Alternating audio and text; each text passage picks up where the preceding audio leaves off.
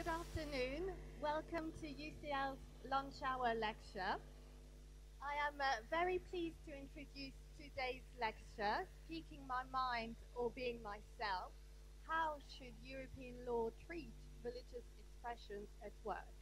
And here we have Dr. Ronan McCrea to deliver the lecture. Ronan is a senior lecturer at UCL Law and an expert on these issues, which he has explored in his double capacity, both in his work at the Court of Justice of the European Union in Luxembourg, and of course also in his academic research, in his numerous articles at the Modern Law Review, but also in his acclaimed monograph published with Oxford University Press in 2010 and republished, I believe, in a paperback version in 2013. The monograph is entitled Religion and the Public Order of the European Union. I will give the floor to Ronan in a second, but before I do, I would like to have a suggestion for you, get you to think as well and work as well. At some point in his lecture, Ronan will be asking you a question, and if you would like to answer it by yes or no, you can do that on your phone, logging onto the following website, https://www.slide.do, entering the event code, which is U234. Thank you. Ronan, I'll give you the floor.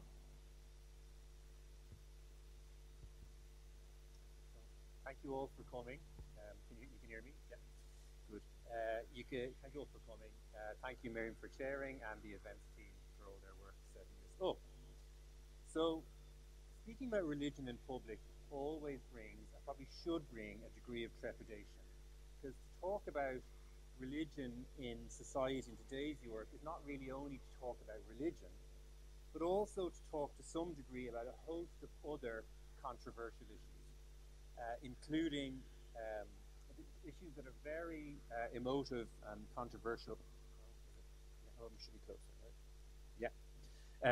I'll just hold it, actually. That are very controversial and emotive in their own right. So talking about religion is inextricably bound up in Europe with questions such as discrimination, migration, terrorism, feminism, colonial histories, racism, and LGBT rights. All hot-button issues in their own right. And actually, far from progressively losing social and political importance, as all the sociologists from Max Weber in the 19th century, right until the end of the 1970s, all were convinced that religion was going to progressively fade away from law, politics, and society. And contrary to that, it seems that religion is becoming an ever more important element of a whole range of current political disputes. Now, this lecture is a lecture on taboos. So in the first section of the talk, I want to talk about how it could possibly be that something like religion, which is a fundamental right, and which is seen by many people and sometimes by the law as something that is inherently good, could possibly be something that would be taboo at work. Then I'm going to discuss two cases that were decided together in one judgment by the European Court of Justice, which related to workplace rules that effectively made the expression of the religious identity of two employees, both Muslim women, taboo. And then I'm going to finish with a discussion of the role and the limits of the role of European law in this area, and then some more general comments about what these cases show about religion's developing role in the context of changing religious demographics in Europe. So one final kind of primer before we get down to the meat, which is that you'll see that underlying most of the disputes in the law about religion's place in society are two different visions of what religion is. One view is that religion is effectively a matter of opinion and belief. It's what you believe, what you think. On this view, religious freedom is mainly an individual right. And religious views, if you view them as opinions and beliefs, can be seen as similar to, analogous to, your political opinions. The second view of religion, which is in tension with the first view, sees religion as actually something that's part of your identity. Because actually, in reality, religion is rarely truly chosen. Normally, you get your religious identity from your parents, and often religious identities overlap with ethnic and national identities to quite a big degree. So viewed in this way, religion is more like your gender or your ethnic identity. It's what you are, it's not what you believe. And this is important because our view on how religion and religious expression work should be treated depends to a large degree on which view of religion we take. If we see it as opinion, it calls out for one kind of treatment. If we see it as identity, it calls out for another. And this came up in an article a PhD student of mine sent me 2 weeks ago about a man who was kicked out of a bar in New York for wearing this hat, the Donald Trump Make America Great Again. He's suing the bar for discrimination on grounds of religion or belief. So the question I have for you, I would interested to know your view, is whether kicking someone, it should be treated the same to kick someone out of a bar for wearing a hat like that, or for wearing a headscarf or a crucifix. Should they be treated the same? Well, I think the survey will come up and you can vote. And I mean, I think there are two ways of looking at it, which we will discuss. So this is the, okay, here we go. So it's okay, well, no is losing ground quite a lot. Okay, well, let's see how that changes over time, if at all. Okay, so let's think first about how religion could be taboo. So taboos normally relate to things that are seen as shameful or disgusting, or which involve open disagreement with a fundamental moral norm. And that all seems very far from what we think of as religion. Far from being shameful or disgusting, religion is a source of many or most of our moral norms. And in large areas of the world, religion is seen as an unalloyed good. And actually not having a religion is seen as something that makes you suspect or potentially immoral. In the United States, a very large proportion of voters would not vote for an atheist president. And in many Muslim-majority countries, even those that protect minority religions to a degree, atheism is very taboo, and atheists suffer from pretty intense persecution. In most European societies, religion itself is not taboo, but religious expression is seen as taboo in certain contexts. France famously has a constitutional principle of laïcité, state secularism, under which the state and religion are seen as separate, and those who it's considered inappropriate for those who represent the state, like civil servants, to show that they belong to a particular religion while they're carrying out their functions. And actually, it's not just France. In every EU member state, religion is somewhat taboo in the political arena. The European Commission has said that democratic secularism is a condition that any state wanting to join the EU has to comply with. And even in countries like England, where there are symbolic links between the state and a particular faith, religion and politics are seen as separate spheres, and it's pretty unthinkable that the state would try to legislate to enforce religious law, as they do, for instance, in Saudi Arabia. Now, the intellectual historian Mark Lilla shows that this taboo on kind of explicitly religious politics that characterizes most Western liberal democracies emerged to a large degree as a reaction to the violence of the wars of religion between Catholics and Protestants in the 16th and 17th centuries. Hobbes noted famously back then that animals kill only to reproduce or to eat, but men will kill when they're not even hungry to get into heaven. And on this view, he and other writers saw religion as a source of absolutely unsolvable, intractable political division that was apt to produce violent conflict. And so they developed the idea of secular politics. And this idea, which we're quite used to now, but is unusual if you think about it, involved the idea that people, when they engage in politics, would set aside religious differences, that disputes about what God or the gods wanted would play no part in political debate. And this means that to some degree, religious expression became taboo in the political arena. And think about it. MPs in the House of Commons would happily say to each other, you should be a socialist, you should be a conservative. If an MP said to another MP, you should become a Muslim, you should become a Christian, the temperature would drop very quickly. It is, to some degree, more controversial. But this talk is about religion and work, and the workplace is very different from a national parliament. When you go to work, you're not making a law that binds everybody. You're there to make your living. So to require people to refrain from expressing their religion in how they dress risks excluding those who feel that their religion requires them to dress in a particular way from the workplace altogether. And this not only potentially discriminates on grounds of religion, it potentially reduces religious freedom also by preventing people from acting in accordance with their faith. On the other hand, some of the reasons that underpin excluding religion from politics could potentially apply to the workplace. The workplace is a place that employees from different backgrounds have to share. Religion is a very controversial topic or matter that can upset workplace harmony. Most religions, including mainstream Christianity, include very controversial beliefs that can easily offend. Mainstream Christianity, and to probably even greater degree mainstream Muslim teachings on homosexuality, for example, are very clear about its sinful nature. Christians and Muslims are perfectly entitled to hold those views, but they should also recognize that LGBT people can reasonably be offended by them.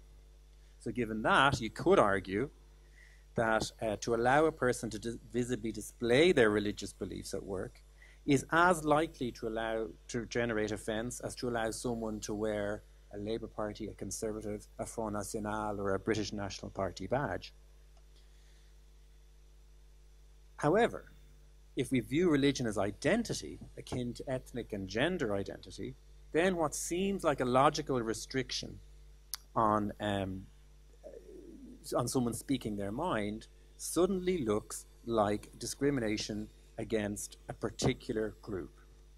If we regard someone's wearing of a headscarf less as as a symbolic expression of religious beliefs and more as an expression of personal identity, then preventing someone from wearing a headscarf seems to allow employers to say no Muslims need apply.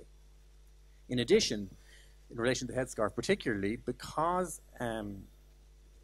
women and ethnic minorities are more likely to wish to wear a headscarf, the ban will also disproportionately affect women and ethnic minorities. So it risks discriminating on grounds other than religion too. So we can see the problem that the courts face when we look at claims for restricting religious expression at work. There are two contradictory ways of looking at the problem, each of which makes sense in its own terms.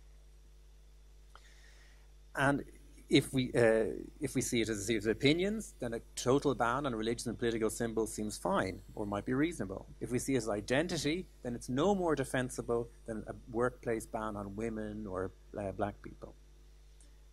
It's this dilemma of two logical but contradictory ways of looking at religion that placed the European Court of Justice in severe difficulty when it was presented with two cases recently, one from France and one from Belgium. In the first case, a woman called Ms. Achbita was fired by her employer for refusing to remove her headscarf at work, which broke her employer's rule against religious, political, or philosophical symbols. In the second case, Ms. Bouganwi had been fired for failing to remove her headscarf after a client of the firm had said to her bosses, "Please, no headscarf next time." So these cases became before the European Court of Justice, which is the European Union's Supreme Court. It sits in Luxembourg, because the EU passed a law in the year 2000 that outlawed discrimination at work on a number of grounds, including religion. Now, both employers said, well, our rules are neutral. They affect all employees equally. But under EU law, that's not enough. EU law says that even where on its face a rule appears to affect everybody equally, so no symbols of belief at work, it will be considered what's called indirectly discriminatory if it puts someone who has a particular religion or belief at a particular disadvantage. So it's not enough that you say on the face it affects everybody. Even if it's facially neutral, if it affects people with a particular religion particularly badly, then the employer has to justify it and show it that this rule has a legitimate aim and is proportionate. Now, there's a whole load of legal issues in this case, but I just want to focus on one, and that's the issue of justifying a ban on religious symbols at work. Now, in important cases before the European Court, a special kind of judge called an advocate general gives an advisory judgment to the court before it rules. So the advocate general will set out what looks like a judgment, but it's just advice to the court. And they do that in important cases. The court doesn't have to follow this judgment, but it usually does. What's interesting in these two cases is in each case, the advocate general gave directly opposite advice to the court. In the Atschbitter case, Advocate General Kokot characterized religion as a matter of belief and ideology and said it was different from other characteristics like gender, race, that are also protected by anti-discrimination law. You'll see the quote here. She says, a ban on all symbols. So the requirement of neutrality affects a religious employee in exactly the same way that it affects a confirmed atheist who expresses his anti-religious stance in a visible manner by the way he dresses, or a politically active employee who professes his allegiance to a political party or policies to the clothes he wears. And she said that this meant a distinction could be made between what she called immutable characteristics like gender, age, or sexual orientation, and modes of conduct, which said religion was, based on your opinions, such as the wearing of a headscarf. On the other hand, in the Bougdanoui case, Advocate General Sharpston, the British Advocate General, reached exactly the opposite conclusion. She said, to someone who's an observant member of a faith, religious identity is a part of that person's very being. The requirements of one's faith are not elements to be applied outside work that can be politely discarded during working hours. It would be entirely wrong to suppose that where one's sex and skin color accompany one everywhere, somehow one's religion does not. So we have two judges, very similar cases, characterizing religion in two different ways and therefore reaching two different results. But as with many debates in law and religion, you have the slight impression that the two advocates general are talking at cross purposes. The problems that arise in regulating religious expression at work is not because religion is opinion or is not identity. It's because it is both a set of opinions and an identity. So there's no point in simply saying, oh, it's identity, oh, it's opinion. It's both. So what did the court do? Faced with this conflicting advice, in the case, it took a very minimalist approach. It said a ban on religious symbols could be justified, but only if it was genuinely comprehensive and applies to all religious and political symbols. This will become important. You'll see why that's important later. Now, this meant that Ms. Atschbitter's employer, who did have a rule saying no religious, political, or philosophical symbols, would find their policy easier to justify than Ms. Bougdanoui's employer, who, remember, was responding to a request, no headscarf next time, that targeted one faith in particular. So Ms. Bougdanoui, they're saying you're only targeting the headscarf. In Ms. Atschbitter's case, they're saying you're targeting everything. Now, many academics and commentators were very disappointed by this ruling, and they accused the court of legitimizing discrimination against Muslims in Europe. They wanted the European Court of Justice to declare that workplace rules banning religious symbols were against European law and to require employers to allow the wearing of religious symbols at work. Now, I actually think the court took quite an important step. Its ruling laid down that if neutrality is to be used as a ground to restrict religious expression, then it has to cover all kinds of religion and belief. And that is important, because in recent years in Europe, we have seen the selective and cynical invocation of ideas like secularism, sometimes gender equality and LGBT rights, with people who have very little sincere interest in those goals. For example, the Front National in France has discovered in recent years a love for secularism that it just didn't have before they discovered that it could be used as a stick with which to beat people, migrants or those of migrant origin. We've seen in a couple of German states in the last 10 years attempts to ban the wearing of headscarves by teachers at school, but not the nuns' habit. So I think the court took a very important step in saying that it is not permissible to use bans on religious symbols in a way that selectively targets particular religions. People wanted to go further, but let's imagine it had gone further. Imagine it had ruled that any rule that seeks to ban all religious and political symbols at work is illegal. That would have raised all kinds of complicated questions, particularly about the equality of religious and non-religious beliefs. Once you say your employer must allow you to wear a headscarf or a crucifix, then can a person insist on the right to wear a Front National or British National badge, party badge at work? European law on freedom of religion or belief has consistently stressed that non-religious forms of belief are entitled to the same protection as religious beliefs. So recognizing a right to wear religious but not political symbols would have put EU anti-discrimination law in tension with European human rights law on the right to freedom of religion or belief. Would have potentially involved discriminating against those whose beliefs are not religious in nature.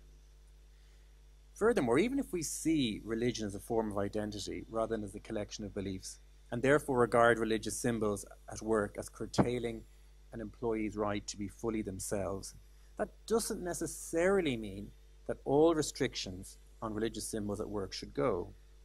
It is sometimes taboo to be truly yourself at work. We are not expected to be our authentic selves when we're on the job. Often we have to wear a uniform or sober clothes. We have to be polite, even when we don't feel like it. We have to call customers things like sir and madam that you normally wouldn't. The philosopher Thomas Nagel has written of the problems of what he calls the cult of authenticity, which says expects you to be your true self at all times, and that where any deviation from expressing your true feelings is suspect. What he points out is that actually human life requires occasions when we tell lies or don't say things. Lies like, it's nice to see you, is often a lie. Or he points out that everyone's inner life is such a chaos of thoughts of hatred and lust and disgust and joy that it's not possible to live a human life unless you're filtering things. There are also things it's fine to say to your friends, your spouse, your family, that you certainly would not want to see on the front of a newspaper. That is, I think, why the internet's such a problem for politics. If you're planning a political career now, you have to make sure you write nothing that you don't want to see on the front of a newspaper from the age of 10 on. That's not a human life. If you don't say if you haven't said or done something that you don't want on the front of a newspaper, you haven't lived a human life. But that's not to say that there are not major drawbacks to bans on religious symbols at work. Dress codes that are considered neutral in Europe always or almost always bear the imprint of centuries of Christian cultural influence. Many more Muslims feel obligated to wear a headscarf than Christians feel obligated to wear a cross. And these bans may feel some Muslims feeling they're unwelcome and excluded from full participation in society. But despite this, I think the European Court got it right in this case. And that's not because I firmly believe that a no symbols policy is necessarily the right approach. Actually, to use an inappropriate word, I'm agnostic on that issue. The reason I think the court got it right is twofold.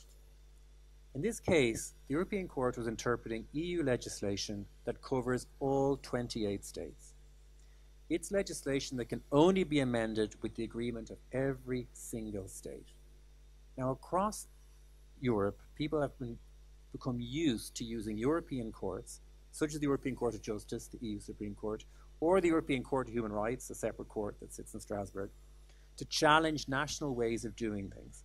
And sometimes this has had great results. The European Court of Human Rights forced the Czech government to stop segregating Roma children in school.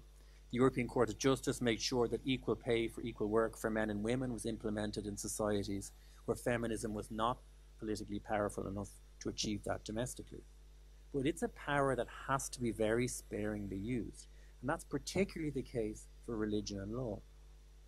This is not just an area where it's politically sensitive. It's actually an area that is changing really quickly and where no one is sure what the best approach to adopt is. The story of religion and law in Europe over the past 30 years has been one of completely unpredictable events and consequences. Who in 1985 would have believed you if you had told them that the publication of blasphemous cartoons would be one of the major issues in Danish politics 20 years later? Nobody. It's very unclear what approach to religion and law works best in a changing continent. Many commentators in France feel they would be in a better situation if the French state had been a little bit more multicultural in its approach. But commentators in the Netherlands and the UK often say they'd be better if they'd been a little less multicultural. Diversity has benefits and it has costs, and no one is certain in which approach works best, and no magic formula has been discovered. Given that in this case, the European Court was interpreting legislation that is almost impossible to change. Every single government in the EU has to agree to change it. The Court of Justice should be humble about its ability to identify and impose a particular approach across the board. Remember, we'll be stuck with the approach that they take because you can't change the law. In these circumstances, the step of ensuring that neutrality policies are genuinely covering all religions and beliefs and don't just target particular faiths was probably as much as I think it was wise for the court to do. So to finish up, I'd like to step back and look at the broader perspective of what happened in these cases means for Europe and religion, or what they represent. I think taking a broader view, when we see rules that limit religious expression of work, they're not seen in isolation. Actually, they're part of a much broader growth in rules in Europe that are seeking to put limitations on people's ability to express their religion in certain contexts. They're seen in lots of areas: civil service rules. Often in many countries, migrants are being required to sign up to liberal or secular values as part of what they call integration tests. We see in Britain now there's control that the schools are required to teach fundamental British values. So what do these broader growth of rules represent? Well, I think the first thing they represent that's interesting is a loss of confidence on the part of secular people in the future. What I mean is that those who thought that the future belonged to non-religion, to secularism, and that religion was a relic of the past, have lost confidence. And that's partly to do with the changing religious demographics, largely caused by migration, and also due to the fact that the unanimous view of sociologists from the 19th century, Karl Marx, Max Weber, Emil Durkheim, all the way up to the 1970s, that religion would fade away as society modernized, has proven false. So having lost confidence that history would do their work for them and ensure their inevitable triumph, and faced with the muscular religious identity of many migrants and descendants of migrants in Europe, most notably Muslim migrants, but also others, the current secular majority is trying to use the law to reinforce the dominance of secular values and to place limits on religion's role in society before the point that they fear their power will slip away. As the French scholar of Islam in Europe, Olivier Roy, has noted, nobody was worried by a Moroccan or Algerian granny wearing a headscarf when she moved to France. But the fact that her granddaughter does so makes them worried. The future is therefore not taking the form that they assumed it would take. And they're resorting to the law to achieve that, to try and push things along. The second and related feature of that is the degree to which bans on religious symbols at work or in the civil service seek to replace social norms with legal rules. A social expectation that you'll hold off on expressing your religion, you'll be reticent about it in certain contexts like the workplace, is being replaced to an increasing degree with legal rules that mandate or that force that kind of reticence. I think it's very interesting in the facts of the Achbita case that initially her company had an unwritten rule against religious and political symbols at work that during the course of the litigation was replaced with a written rule. Dealing with these matters by informal social codes becomes less and less possible when society comes to be made up of individuals with increasingly different attitudes to religion and its role in society. Increasing religious diversity in Europe is therefore driving a legalization, a juridification, a taking over by the law of this area. But the problem with that is that the law, and particularly litigation and judgments in courts, are very blunt tools that tend to produce winners and losers rather than encouraging people to seek common ground. Once you're in court, you're in there to win. You're not in there to kind of find a solution that we might all be happy with. There are difficult and complicated debates to be had over the future of religion in Europe. They're debates in which it's often very unclear which side a person who believes in freedom and equality ought to support. For example, if a state wants potential migrants to sign up to gender equality and the tolerance of homosexuality on pain of not being admitted to the country, is that a step that someone who believes in equality and freedom should support? Well, there are two ways of looking at that, and in different countries in Europe are probably going to reach different views on how best to balance the clashing rights and interests. Over time, it may become clear that one approach is to be preferred, but at the moment, which one is to be preferred is pretty unclear. In these circumstances, I think we have to remember that courts are no more enlightened than the rest of us about how best to proceed. And if European judges get it wrong, they risk not only a political backlash, but leaving us with approaches that time may later show to be unhelpful. Talking to each other, seeing things from each other's perspectives, and trying to persuade each other, rather than going to court and articulating a version of your case that makes you look like the victim and the other person look oppressive, is a much better idea. It's only through talking to each other, seeking to understand each other's perspectives, that we're going to get to sustainable options. So talking to each other, rather than trying to persuade judges in a courtroom in Luxembourg, seems to me the more sensible option. Thanks.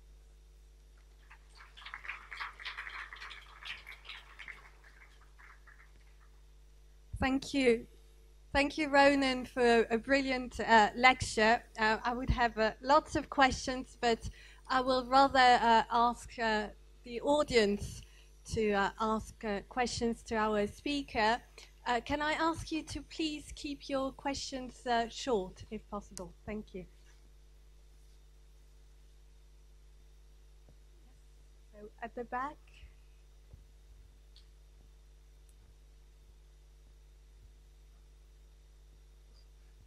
Hi, thanks a lot for a very fascinating talk. I have one thought I want to share, well, actually two. The first one is this thing about religion being a part of an identity or being an opinion. So I was raised Catholic and I didn't like what I was taught, so I quit church and I'm agnostic now. So for me it's not identity, because we live in a society where we can make our decisions, and if we are raised in a religion that doesn't really fit to what we end up really believing in, we can leave or change. So I think this is a very important part of the discussion. I would be curious to hear your opinion about this. And the second thing is what you said at the very end. I think is super important, that we kind of talk to each other openly and don't just make it a legal case. But I wonder, I followed the debate for a while because I find it very fascinating. I just think people really have an agenda. Different religious groups have a very strong agenda. So I wonder if it's a bit naive to think that the discussion will be very fair and open, or maybe I'm just pessimistic. Thank you very much. I had maybe one more question in the middle.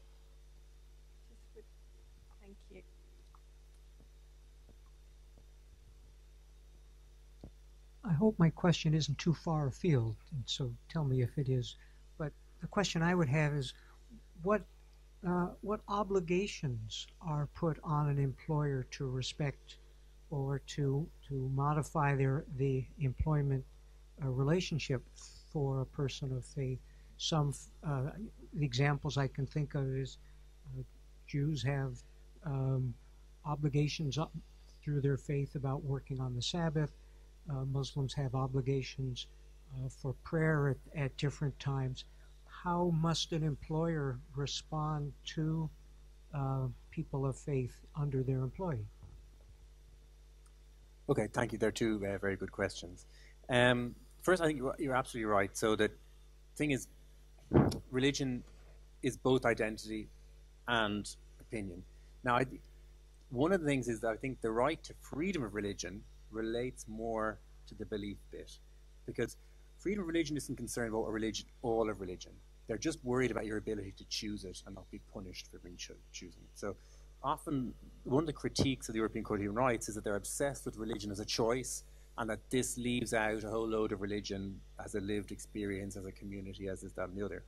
I don't think that's a great critique, because the point of the religious freedom law is not to cover all of religion, just to ensure the choice bit about religion. And that's right. So I think you're right about that.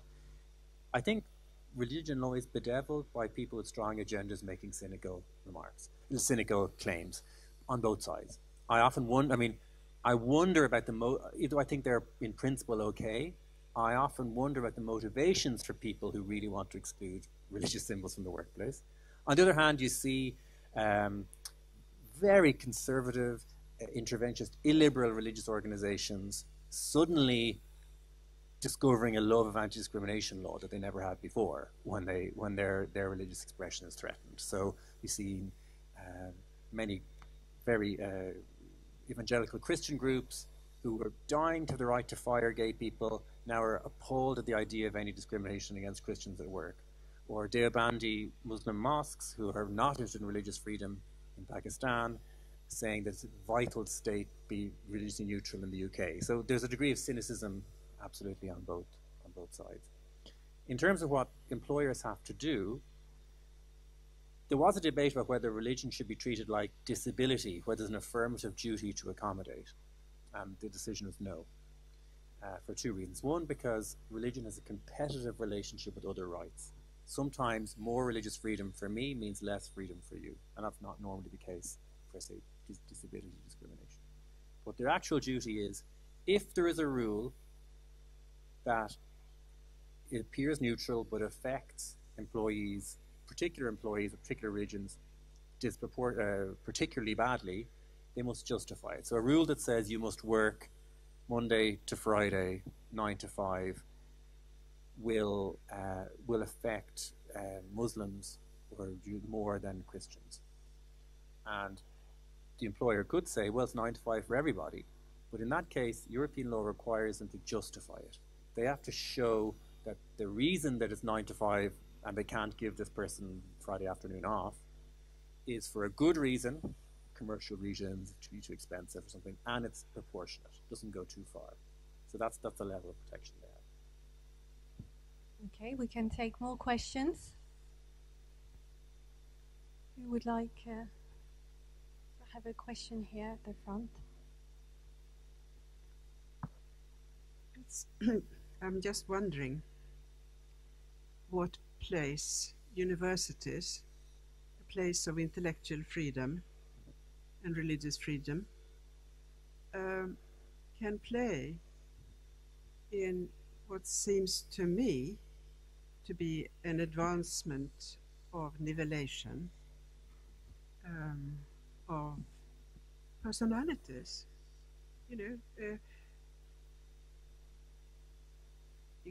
You saw somebody, I saw somebody the other day at the campus wearing a skull cap as part of his identity, but he starts working in a hospital and somebody will say that's not hygienic or some such thing. This rule seems to be very floating.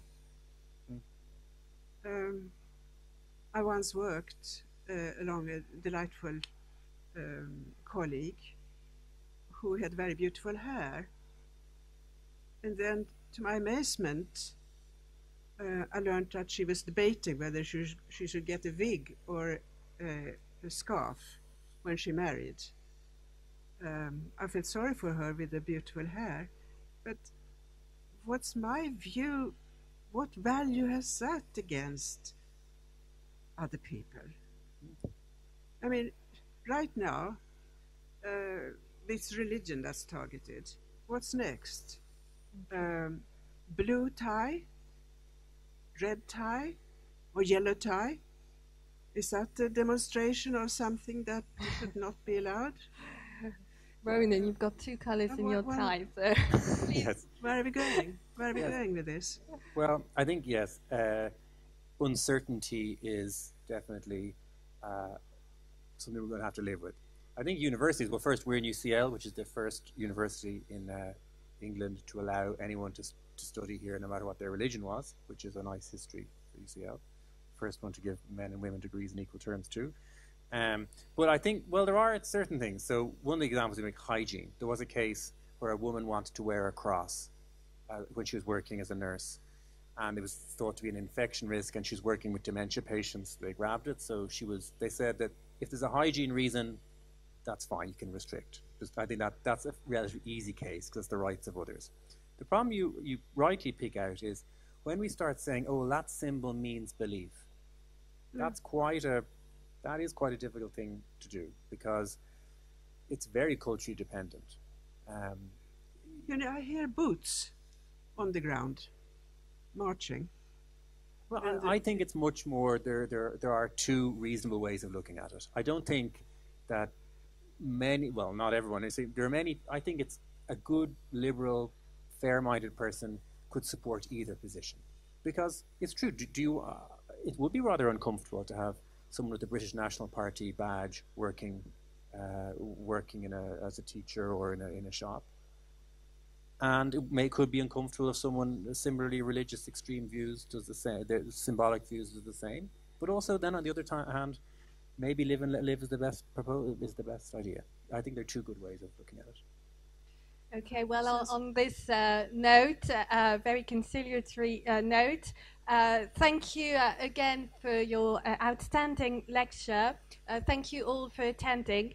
Could you please join me in thanking the speaker in the usual manner?